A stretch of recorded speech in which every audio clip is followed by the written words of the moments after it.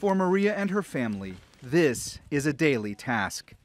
Here in Angola's southern Cunene province, they're taking what they need for cleaning, cooking, and drinking, if they can find water.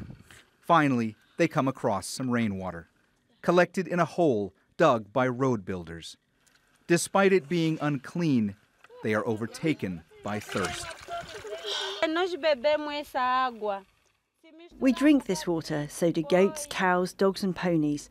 Along with all the animals, we also consume this water, even though animals defecate and urinate here too. The United Nations Agency for Children, UNICEF, says recent rainfall in Angola has been erratic and below what's expected. And that's worsening an already severe drought. 2.3 million people are now struggling to get enough food. In the southern province of Cunene, which borders Namibia, UNICEF says the approximate number of people in need has tripled from 250,000 in January to 850,000 in March. Maria and her family are among them. Today, they've even found enough water to wash their clothes.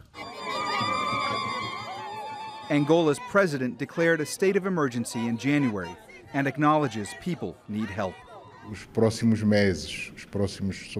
This year we are concerned with the upcoming months, especially the next 4 to 5 months until October, which is the time the rains begin. We believe that until then the situation we saw in Namib and Cunene will get worse.